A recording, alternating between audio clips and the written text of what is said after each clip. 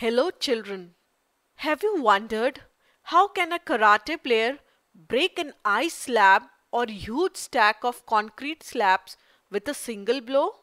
Well, this could be well understood by applying Newton's second law of motion. But first, what's Newton's second law of motion? As now we know, Newton's second law of motion states that the rate of change of momentum of an object is proportional to the applied unbalanced force and it is in the direction of the force. So, if a body was moving with initial velocity u and final velocity v due to the force applied for time t, then F is proportional to the rate of change of momentum, and we already know momentum is product of mass and velocity.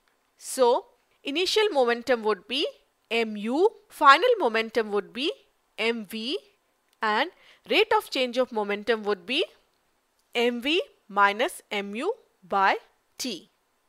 So, when the karate player gives a karate chop, he hits the slab very fast. So, if you see, the momentum of hand changes to 0 very fast as v becomes 0. But if you see, u was very high as he hit the slab very fast.